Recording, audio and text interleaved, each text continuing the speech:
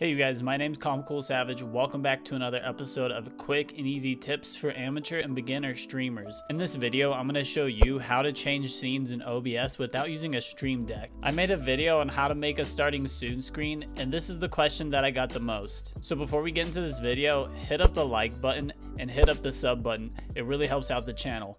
Thanks again, you guys.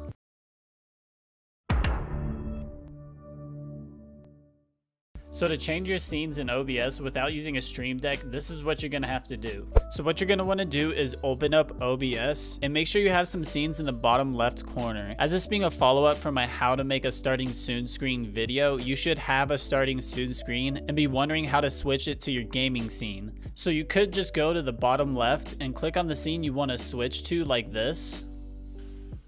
Or you can switch the scenes with a push of a button on your keyboard like this.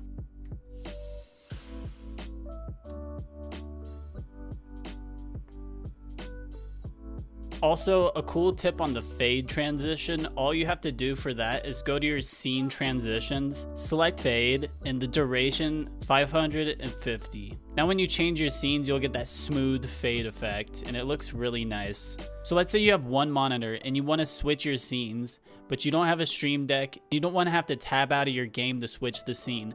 This is what you're going to have to do to bind these keys. So in your OBS, you're going to want to go up to File, go to Settings, then go to Hotkeys. Then whatever you name your scene, this is what you're going to search for.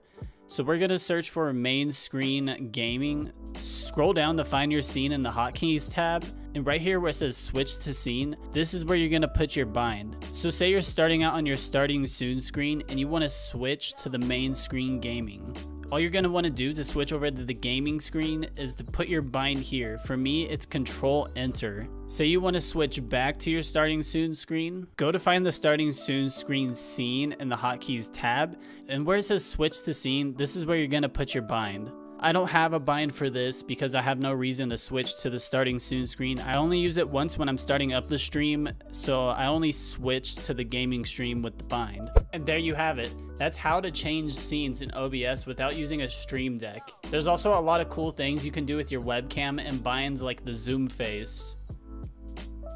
If you guys want me to do a video on that, leave it in the comments below. I hope this video helped you guys. If you have any questions on how to do something in OBS, let me know and I'll do a video for you. That was quick and easy tips for amateur and beginner streamers. If you guys like this video, hit up that like button. If you like the content on the channel, punch out that sub button and keep it calm, keep it cool, keep it savage.